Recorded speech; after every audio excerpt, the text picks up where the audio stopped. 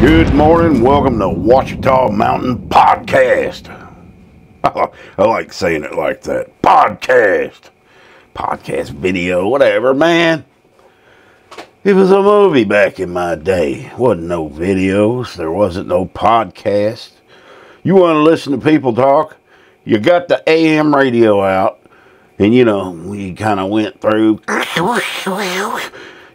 When you get a Spanish-speaking station, you'd get past that because you couldn't understand the darn thing they said. And then that's about all it was on. Well, we go back earlier, everything was on AM, all the hit music. And then I think FM took off probably about the mid-70s, somewhere in there. Yeah, it was cool. You got stereo. Yeah, man. And we take for granted what we have today for music. I got that big round thing there. I can just ask for a song. Any song I want, it'll play it. Back then, man, you wanted to make, I don't know if you're old enough, you remember you had cassette tapes with the recorder, and you'd have the radio playing. And then you would try to record. You didn't know what song was coming up next most of the time. They wouldn't tell you. And you try to make tapes to listen to off the radio. Catch that latest hit. And then record it. But then you'd always get commercials. You know.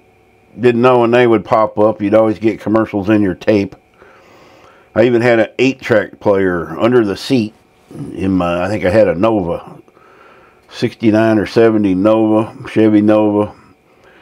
Yeah, you didn't like the song, it was playing, you hit the button and it starts off in the middle of some other song. There was no beginning or end on them things. But they were cool. But yeah, you'd have to have a whole suitcase full of those tapes. I actually had one of them big console stereos. I may have a video on my Dogman channel of me tearing that thing apart because I didn't know what else to do with it. But it was like a 1970s Magnavox. I still got the speakers from it. And the tweeters in my shed. I think. I don't know why I'm keeping them. I'm probably never going to do nothing with them. But I got them. Yeah, you couldn't give that thing away. I bought it when I first bought the cabin to put in here so I could crank up some tunes, you know, when I'm working. But, yeah, that was back in the day. That was only 10 years ago. So anyway, this will be the last podcast in this office. I have completely finished the new office. The flooring is in. The baseboards are back on. And I only have 5 feet to go to finish my flooring. It went really well yesterday. I brought 4 or 5 boxes inside and I put them up pretty close to where the heater was. Got them all warm. That made the difference because that vinyl plank flooring is pretty rigid. And if it's cold, it does not have any flex to it. So, and you need to have flex because the sheets are, you know, 4.5 feet long. So you got to be able to get them all into the little grooves so you can lay them down. And it went much faster yesterday. And surprisingly, the more I do it, the less sore that I get. Yesterday was a piece of cake. And I got through the hardest part of it. So now all I have is the kitchen left and probably 5 feet. I've got that angled cabinet, so those pieces will have angles on them.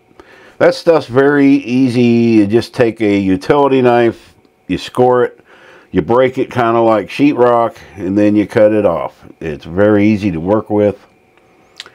A lot of people don't understand what vinyl plank flooring is. Not on this channel, but on the other channel. A lot of people are, well, you didn't put down a vapor barrier. You didn't put any cushion down. Well, you don't put anything down with vinyl plank flooring. It is, well, let me just go get one and show you. Gee, that didn't take long, did it? So if you'll notice on the bottom, this is the bottom. This is 100% waterproof, the entire plank. Everything, vapor barrier, whatever, is all inside there. This is a piece of scrap. So if this were to get wet, it isn't going to hurt it. Unlike wood, you can buy the plank flooring in wood. If it gets wet, it's ruined. Not this stuff. You can actually pull it up, dry it off, and you're good to go. And this is what everybody's using now. Nobody's using that stuff that you put the padding down. Actually, if you were to do that, put anything underneath this, the warranty is void. So it's very easy. You just, you want to cut it, you just score it, turn it, and cut it. But I've been just taking it out to the table saw. Like this piece I took out to the table saw. Very, very easy to cut. It's just like cuts easier than wood, actually. So this is what I put down and I'm almost done. By the end of today, the whole entire floor will be done, other than to where my safe is. I've got ants and ivies coming over Saturday. We're going to move that. And we're also going out to Jeff's to wire up his shed with electrical. So we're going to go out there and do that. Also going to be picking up, I got to get this thing out of my way, guys. Also going to be picking up a washer and dryer that Peter has bought from Old Man King Homestead. I'll be storing that in my shed. Like, I need more stuff in my shed, but I'm going to be storing that in there until he gets moved. Got a heck of a deal on it from somebody I know from the dog rescue. They actually bought a new property that has 2 old structures on it, and it had brand new appliances in there, so they don't want those. And there's also 2 window units she's selling. I'm going to take a look at that. I'm thinking they're probably going to be too big for my new building, but who knows? I may put a new one. If it's a bigger one, I may put it in the house and take the one in the house and put it in there. Or, play musical air conditioners. I'll have to get a good price on it, because you can pick up a new air conditioner like at Ollie's for $200. I almost bought one last week, but I decided to wait. I don't know where I'm going to be, when I'll be able to get to the building to work on it. The good news is I way overshot the amount of flooring that I bought. Currently there is 5 boxes in the shed and 4 boxes left in the house. And I only got probably a box and a half, 2 boxes worth to go. So I'm going to have plenty of leftover flooring to do the loft completely. So that's a plus. I mean, I could take it back, but why? I mean, that's probably just enough to do the loft, or I could do the new building with it. The new building really isn't important to put flooring in. It has pretty much a vinyl flooring already, and it's just going to be a shop. So I need to get that loft. That thing has just been, up until about 1.5 years ago, I couldn't even get up there. I'd have to take a ladder, put it in front, because I tore out the old steps. They were treacherous, too steep, dangerous. And the way I would get up there, it was just for storage. The way I would get up there was just climb a ladder, and it was very dangerous. I actually had a ladder slide out from under me one time and came face down. The ladder slipped out this way, and I landed face down about a 12, 13 foot drop, laughing the whole way. Don't ask me why I was laughing, but I think it probably saved me from, and I just wound up a little sore ribs, but I could have really got hurt. And Rooster had just walked underneath it just moments before. So I've had some close calls here. With the amount of work I've had to do, it happens. So today we finished the flooring. I got to get this office moved, because this is where the safe is going to be moved to. And on the safe, it has probably a 4-inch temporary legs that the safe sits on. And they're not made to stay on there. They have to be unscrewed, and the safe has to be able to sit flat. I'm not going to bolt that into the ground, because that thing's almost 600 pounds, and ain't nobody going to carry that off anyway. That's actually coming just about almost to where I'm sitting. It's going to come right to the right of me where my bulletin board is. And then this office becomes a pantry. I've been stocking up on a lot of canned goods. I've actually stopped buying them for now because I've been busy with this, and I don't want to accumulate any more items in this cabin while I'm remodeling it. So once I get, tomorrow I'll be going to Walmart. I'll probably pick up, once I get the office emptied, I'll know exactly how many shelves I can put in here. I already have one. I know I'm going to need at least 2 more. The shelf behind me, I haven't decided if I'm putting that in the new office yet or not. It's not as big as a space as this room, so I'm going to get my desk in there first, get my monitor hung on the wall. My security system will remain in here in this office. That way I don't have to move all my cameras that are wired. I picked up 50 feet of HDMI cable, which I'll just run along the ceiling, tack them up there, and put a new monitor in there. That way I'll be able to see it from my recliner if I'm watching TV at night, and the monitor here will remain in here, as well as my Starlink modem. That doesn't need to be moved because it's wireless, so that's only 10 feet away, so it should pick up my wireless signal just fine. So really all I got to move is my monitor that's screwed to the wall on a rack, no big deal, and then the desk. This room's quite the mess. The desk is quite the mess, full of stuff. It always is. But once I get that moved, it's going to be nice. Rooster will like it because I'll be right there. Those of you who don't know, Rooster's my dog. And she's a girl. And her name's Rooster. That's right. And I have a rooster. His name is Waddles. And he's outside. Yeah. So today's a very busy day. I have to get all this done. I will have some time to work on it also tomorrow. I'll get up. I've been getting up like 3:34 in the morning every morning. So I will leave early tomorrow, get my dog food, pick up my shelving units. This room by then will be empty, so it won't be any big deal to pick up new things and bring in here. I think they had them. The one I have in the under the stairs, it's like it's a wire rack, 4 shelves. I think that was like $62 at Walmart. Very, very strong.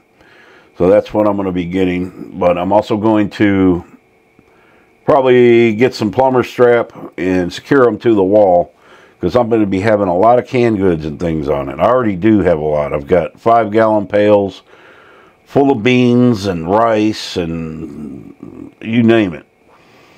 So it doesn't hurt, and I'll tell you, I'm finding out it's very nice to have a very good stock of food on hand, because the way I shop, I don't go buy a whole lot of things at once. I'll shop for maybe 1 or 2 days worth of food, and then I'll just go back. It helps get me out of the house. Otherwise I'd sit here all week. It gets me out of the house, but it's nice if I need a can of Rotel. Well, I've got 25 of them on the shelf. You just go pick one. You remember that you used it, you replace it, you rotate the stock. Pretty easy, because we never know what we're going to wake up to each day. We could wake up, something major happen where the food supply just stops. And you don't have to worry so much if you've got your own little private grocery store on hand. And I'm not going to get too crazy with it, but I would like to at least have on hand at least a year's supply worth of food. And by a year's supply, I don't mean eating gourmet meals. I mean strictly canned goods that I can survive on, dried beans, pasta, survival food. Because if it gets that bad, it's not about something tasting good. I mean, it can taste good, but it's not about gourmet meals. It's about survival. If you got to crack open a can of sliced carrots, that's your meal for the afternoon. Then that's your meal. I've always gotten used to eating things out of a can cold. I learned that in the military. So it ain't nothing for me to open a can of corn or a can of green beans or whatever and eat it cold right out of the can. I mean, that's survival. You're probably actually getting better nutrients if you don't heat it up. Heat probably destroys a lot of that. I don't think so, but, you know, hey, I'm going with that. All right, guys, so this is the last podcast in the red room. We're going to the beige room. Hopefully we'll get one up in the morning. If not, the very next one, you will see. I don't think I'm going to be filming anything for the next few days. I just want to get a lot. I got so much done yesterday, not having to worry about filming. So we're going to get a lot of this done, and then I'll make a video and go around, show you the grand reveal. But it's going to be nice. And as soon as I get the office moved and the floor finished, that will be today, I have to begin on building the one cabinet and finishing the wall that my vent hood's going on. And we'll get the kitchen all going. I have decided that I am going to cut into the butcher block to recess my induction stove top. It'll look just so much nicer that way. And the nice thing is, if it's going to sit flush, so if I want to use that as a counter space, I'll just take that cutout piece of butcher block, put it right over it. Or I'll make a little cover for it, and it could still be used as a shelf, as a countertop. So, but I'm going to have plenty of space, so it doesn't matter. All right, guys. I ain't talking about sand today. That video did not do well. I've learned on these podcasts, if you bring up subjects, topics, I don't know, nobody wants to hear it. So, but I just thought it was interesting, man. Sometimes you got to come up with ideas, and, you know, especially if you do these every day. I almost do every day, but not always. So, stay tuned and tune in tomorrow, and we'll see how far I've gotten and see if I'm in the new office. And I will be in the new office, because after this is uploaded, the computer gets shut down, and I start ripping cords apart, moving things, and it's gonna suck, but it's gonna be good in the end. Happy trails.